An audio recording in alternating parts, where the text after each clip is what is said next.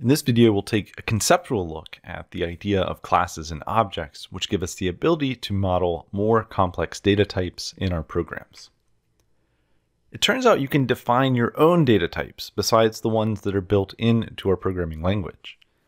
Remember, a data type communicates what we can do with a value in our program, its properties and its capabilities. So if you have a number, you can do arithmetic with it. So far, we've only used the built-in data types string, Boolean, number, and arrays. Often, though, we'll need to model more complex ideas.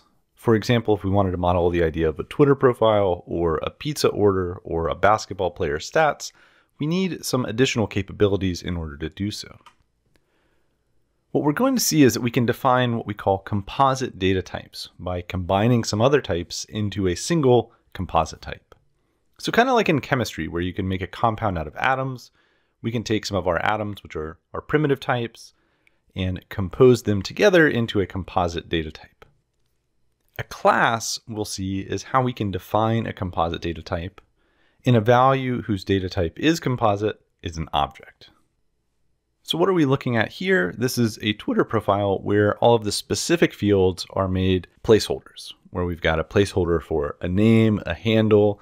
We see that the image where someone's profile picture is whited out. You can imagine there's a banner picture in the background, the number of people following, so on and so forth. In order to understand composite data types and classes, we can think of the template of a Twitter profile as a class. A class isn't actually a visual template. We'll see what it looks like in just a moment. But it is a definition of what a composite data type is. And so if we think of this template as the definition of what makes up a Twitter profile, we can use an analogy here to compare a class versus an object.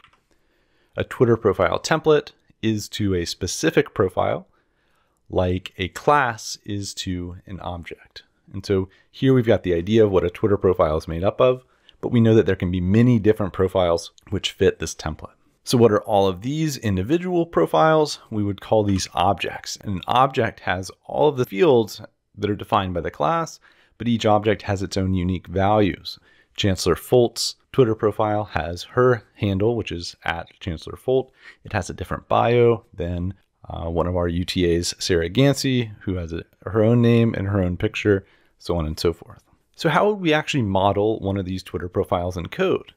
We're going to talk about the exact syntax in the next video, but the big idea here is that we're going to be able to bundle many related variables into a single data type. And this is what we call a composite data type. So if you look at the class Twitter profile down at the bottom, you can see that it looks like they're all variable declarations, but because we're declaring them inside of the body of a class, we don't have to use the let keyword to do so. We call these properties of the Twitter profile class, and we can see that they correspond logically with the fields that you would expect looking at the form of a Twitter profile. So when you edit your profile, you can see there's a place for your name, your handle, your bio, so on and so forth. And we can see that we can use properties of type string, Boolean, and number.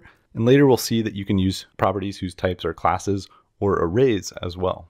The importance of a class is that it establishes the properties that each object is going to have. We'll explore this more fully, but the idea is because each of these Twitter profiles is of type Twitter profile, they're going to have the exact same properties or the exact same bundled variables as each other.